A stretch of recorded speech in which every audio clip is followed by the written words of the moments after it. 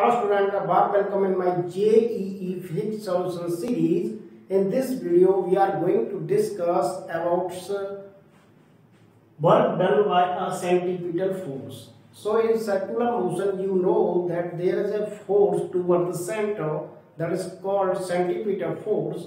So is this force do any work on the object which is revolving in a circular path? So let this is a circle or circular path at which a body of mass m is revolving.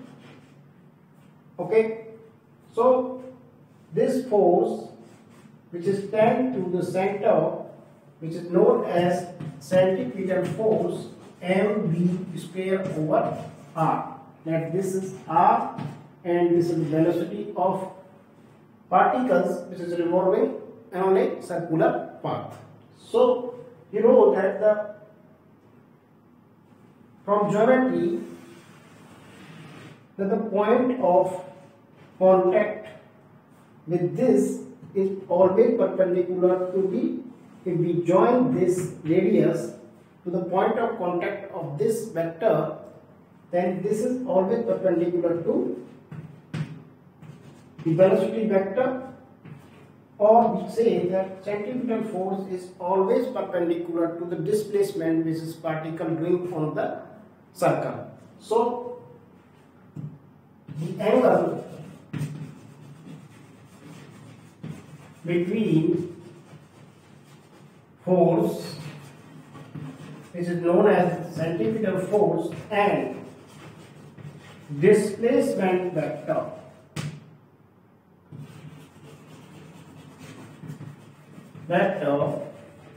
is 90.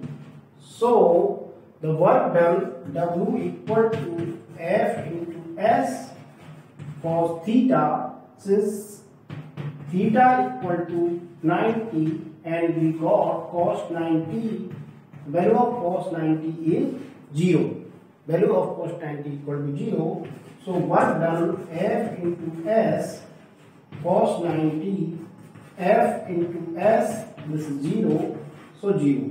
So work done on a circular path moving particle is 0. Therefore, there is no energy change in the particles.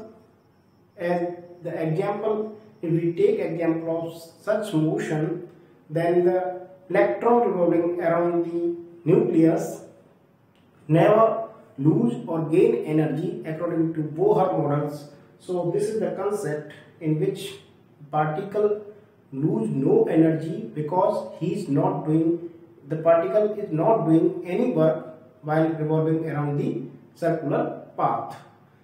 Also, Earth is revolving around the Sun in circular orbit, so it also not doing any work and its energy is conserved.